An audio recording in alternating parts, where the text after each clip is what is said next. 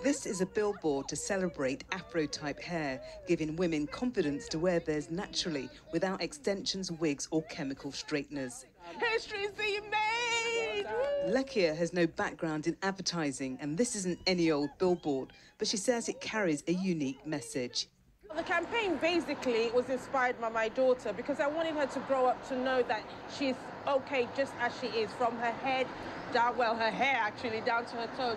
Because, you know, nowadays you go out and you see a lot of black women, prominent black women, with weaves, straight weaves and, you know, wigs. And I didn't want her to think ever that there's anything wrong with her hair. It's part of you, it's your identity, isn't it? Yeah, it is. Good. Lekia's daughter says she likes her hair, but what about her friends? All of them really like it, but sometimes they tell me that I should try and straighten it, but I don't want to. Natural Afro hair has caused headlines. It's been described as unprofessional and socially unacceptable. Project Embrace are trying to reverse this.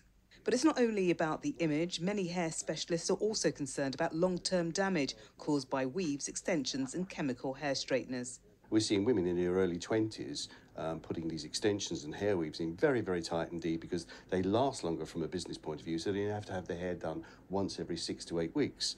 And then consequently, the time they get to their late 20s, we've got a lot of old women on our hands, a lot of disappointed women that we're seeing that we can't actually treat.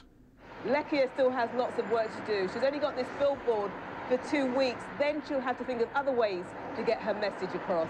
Fontaine, BBC London News.